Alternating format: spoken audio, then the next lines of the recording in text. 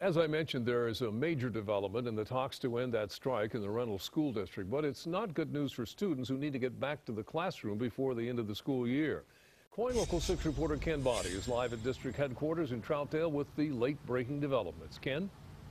Well, Mike, negotiations between both sides broke off about a half hour ago after a marathon bargaining session that began at 1 o'clock Sunday afternoon. The biggest issue right now is money, and on that issue, they are still very far apart.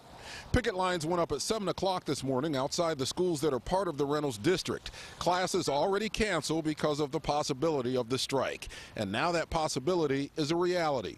Nearly 11,000 students are affected, and after nearly a year of negotiations, the 11th hour came and went. The district did concede some contract language, including more planning time for teachers. But in this strapped budget environment, the money is the hang-up.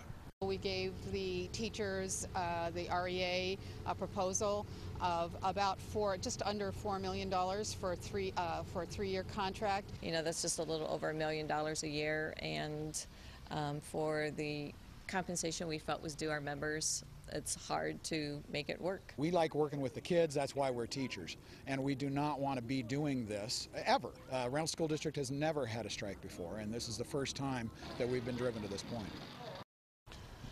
There's only about 3 weeks left to the school year, 3 weeks that will be lost if there's no settlement soon. The district is bringing in tutors for seniors so they can graduate on time this year.